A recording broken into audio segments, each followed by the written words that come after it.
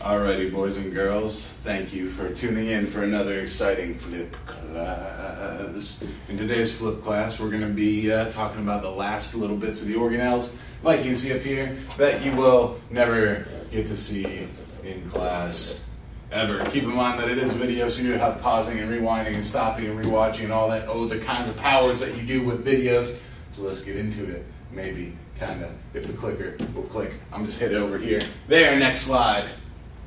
So we were talking about our cell being a city model. Now we've already discussed the nucleus. We've talked a little bit about the ERs. We kind of neglected smoothie over here. Sort of the idea, I've talked with some of you guys about this with the smooth ER, is that the ER is just this like tunnel or this conveyor belt for sending materials around the cell. And so the idea is that the smooth ER is really just rough ER that doesn't have ribosomes on it yet, or used to have ribosomes on it, and maybe they like flew off into the cytoplasm somewhere. There's sort of competing ideas whether or not ribosomes have to be on the ER, whether they can go directly into the cytoplasm, but whatever. So the ER pretty much just does what the ER does, and the rough ER is all busy with the ribosomes. The smooth ER does have like detox powers and can also make lipids, which are really important. Lipids are fats, so already like you're like, oh no, the fats are bad. But remember, those fats, those are structural components. Your cell membrane is mostly made out of fat, so keep that in mind. We also talked about the Golgi, UPS. We talked about ribosomes a little bit. So we're just going to do metabolism, and we're going to skip right through some of these. You have the lysosome, which is crucial in digestion. Without the lysosome, the badness would happen. A big part of your metabolism is breaking down molecules to release their energy. The lysosome here is going to help us do a lot of that breaking down. Is it mitochondria? The mitochondria is the big money maker for the metabolism. This one is making a material called ATP, which obviously stands for adenosine triphosphate, which is essentially what your cell uses for energy. Just like you use cash for money, the cell uses ATP for energy. There's also chloroplasts. Chloroplasts with the asterisk there is a plant only, so plant only has ability to make food. We do not have the ability to make food, therefore we are lacking chloroplasts and not green. Many plants also tend to have a very large central vacuole. Now, animal cells can have vacuoles as well, but we usually don't get big, huge ones. The central vacuole is going to be for storing the food that's made on the chloroplast. Defense is another group of organelles. I know these are just sort of my own groups, just to sort of help you conceptualize them, so think of them in chunks. The cell membrane. Huge on defense, controls what goes in and out of the cell. We're talking more about it, but basically there's all these proteins embedded inside your lipid bilayer of your cell that helps distinguish between good cells, bad cells. This is one of the big ways that your white blood cells know who to kill and who to let live. You also have vesicles. When your cells eat the baddies, they put them inside of a vesicle. So we talked earlier how the vesicle is used for moving things around. You could think of it like a briefcase or a book bag, but instead of being like that, this one will be moving around the badness. So it's like a hazmat bag. And then the lysosome will come over to the vesicle, hook up to it, and destroy it with its super destroying lysosome powers. So literally you have, like your cell membrane, and the badness will come inside of it. The cell membrane will change conformation. This little dot, that's the badness, will actually change and put the badness inside of a vesicle, which is actually made out of the same double membrane. So there's the badness, there's the vesicle, and it comes all in, and then here comes the lysosome. It's colored in dark because it's scary, and it's also a double membraner, by the way. And it comes over, and it fills that vesicle full of digestive enzymes, and basically turns it into a big old murder bag. So yeah, so the lysosomes play a big role, and then there's also peroxisomes. Peroxisomes are, I don't know why it's doing that either. Peroxisomes are really kind of cool because they inject poison into things. They spew poison all over the place. The poison is hydrogen peroxide. It's extremely reactive. Redox reactions all day. Just like soul-crushing chemistry happening right there. In addition to that, you also have the smooth endoplasmic reticulum. The smooth endoplasmic reticulum obviously being the smooth one, not covered with ribosomes, and while it's being all smooth, it has the ability to synthesize lipids, but it also plays a huge role in detox. It's going to neutralize those toxins. Your liver has tons and tons of smooth ER in it because your liver, in addition to other things, is sort of the cleaning crew. So it sort of cleans up all the stuff that would be bad inside your body and protects you from the nasties and the toxins. So the question is, how can we see all of those? And you guys are in for a treat because, well, unless we have these. These would be electron microscopes. Here's a little bit older one. You can see there's the screen where they would be looking at things on the electron microscope. And the one over here on the right is a little bit more modern, but you can see again, it's hooked up to a computer. What these do is you actually have to freeze specimen. You cut it into like a sliver that you couldn't even see the sliver without a regular microscope. You stick it on there, you bombard it with energy, and the computer actually renders you an image. It's really cool stuff. But yeah, we don't have them because they cost tons of money. But when you get them, you can actually see pictures like this. So this big thing, this is a, well, it's saying a lipid droplet. What that really is, boys and girls, that is it's a type of vacuole that's just holding lipids. And you see over here, we've got some mitochondria. You see smooth ER.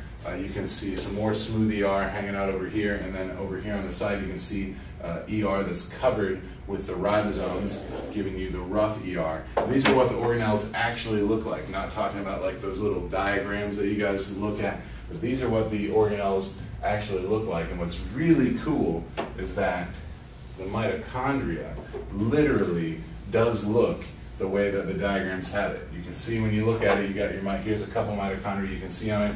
You've got your double membrane, that's very important. And then on the inside, you've got all these interfoldings and whatnot. We're going to talk about the importance of those interfoldings later when we do our metabolism unit. But again, you can see hanging out over here the double membrane of the endoplasmic reticulum. Notice how they're not distinguishing between rough and smooth. Again, it is all the same endoplasmic reticulum, which means there's going to be nucleus nearby here because the ER is always like right up on the nucleus. Unfortunately, we have one of these.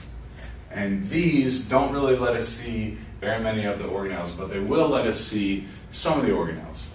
So here are some pictures actually taken with an actual light microscope.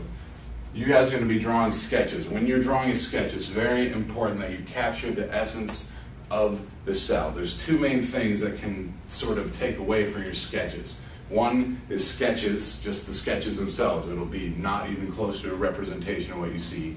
And then the other one, because I'll tell the kids, okay, you know, draw what you see. It'll be like a couple dots in a squiggly line. Well, that's what I saw because I couldn't use a microscope, Mr. Patterson.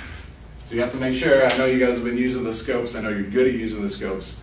Now we're going to focus, in our flipped lab, we're going to focus on drawing technique. So here you've got a 100 times and a 400 times. You notice these cells have a pretty regular shape to them. These are plant cells. These are from cork, which is made out of bark. So we have these cells here, and you notice you don't see a whole lot on the inside. The cork comes from the bark, which is basically like your outer layer of skin for the tree too. There's no other organelles really in there. Now here is a sketch. This is actually made by the person who discovered the cell. This is his sketch from his scientific notebook. This is the level of detail that you need to have in your sketches. You'll notice, definitely not an artist's rendition, all right? Mr. Hooke here, Mr. Robert Hooke, he was not an artist. That's the guy that discovered the cells and stuff, by the way. But you can see it's a good level of detail. When you look in here, you can really see the essence of what he was looking at. You can see the individual cells, like little boxes, like prison cells. Here is some potato cells. When we look at potato, we're going to stain them with iodine. A lot of the organelles, you can't see them until you stain them. It's so thin, it's transparent, it's translucent. So we use stain so the organelles really show up. Here are potato cells. You'll notice you can't find a nucleus in there, but it looks like there's like crap tons of nuclei in there. You can see them over here too. Now you see the cell wall going around the outside. Again, it's got that sort of uniform shape that you need to have. But all these organelles over here, these are weird organelles that are holding starch. So these are weird organelles that they use to contain their food source, because remember, potato is an underground storage structure. Here's a 400 times zoom in of an Elodia leaf, or Elodia if you're feeling pretentious. But you can see all these, well again, the nice cell wall. What's really great, oh, green on green, that's good. What's really great about these cells is if you look really, really close up in there, you can actually see the cell membrane right up against the cell wall. It's great. But you see all these greenies in here? I bet you can guess what those are. If you're saying chloroplast, then you're right. Those are the chloroplasts that make the food. They're green. Remember, chloro means green. And again, when you draw your sketches, I mean, you're going to feel, when you're drawing this one, you're going to feel like you're drawing like bricks.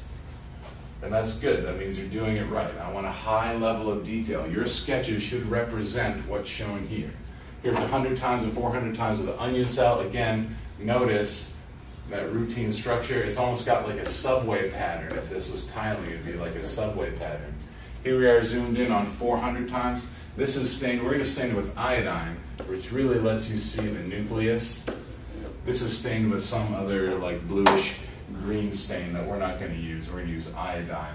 But yeah, they're using obviously something else. And again, you need to have very nice detail here. You need to show me the nuclei in your drawings. Very important. For some animal cells, you'll notice they don't have a regular shape. You'll see that each cell looks really different from all the other cells, and that's because they're lacking the cell wall, but you can still see good cell membrane. We can't even see that it's double layered because we can't zoom in far enough, but again, you can see the excitement and majesty of the nucleus. For these, when you get up on high power, you can really see, you can see the nucleus, and you can see, well, if I can get it, you can see the dark spot. That's the nucleolus, that non-membranous region where all the DNA is really clumping up, where the ribosomes get made. So there's our animal cell. You see it looks a lot different. They tend to be a lot more spread out, and they don't have a nice regular shape. Those came from your cheek. We're going to collect some from your cheeks. Here are bacteria, and you'll notice the bacteria, we're zooming on 1,000 times just to be able to see this. So again, just this slide is mostly just to show you how much smaller they are. These are bacilli bacteria. These are cocci bacteria, like, you know, cocci bacteria. And again, it's on 1,000 times. That's the oil immersion lens. When you're making your sketches, it's very important that you put down the magnification that you were on. So if you're making a sketch on 1,000 times, it needs to say 1,000 times. If you're making a sketch on high power, it needs to say 400 times. I want the number, people. Now, you guys know how much a microscope magnifies. If you can't remember, 10 in the ocular times whatever it says on the objective lens. And again, I can't stress enough, your sketches, they will either be acceptable or they will be unacceptable. On Monday, we're going to just practice making sketches. If they're acceptable, you get points. If they're unacceptable, you'll be doing them again. So make sure you take your time, commit to the detail. I understand that not everyone is artists. I am no artist, but I can still produce sketches of decent quality that represent those pictures. So make sure that you are doing that. Thanks for watching, everybody. Have a great weekend.